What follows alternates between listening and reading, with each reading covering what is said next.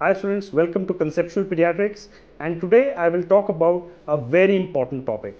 How to differentiate MIS-C, which is Multisystemic Inflammatory Syndrome in children with COVID, from Kawasaki disease. And the mnemonic is black fever makes giant renal trouble. B stands for the race.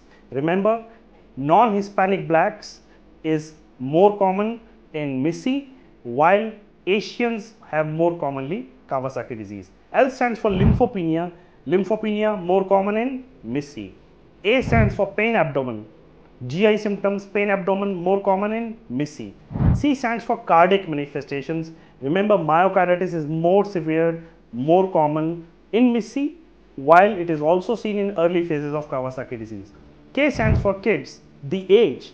Remember, age is 8 to 12 years in MIS-C, while less than 5 years in Kawasaki disease. G stands for GI symptoms. Diarrhea is very common in MIS-C.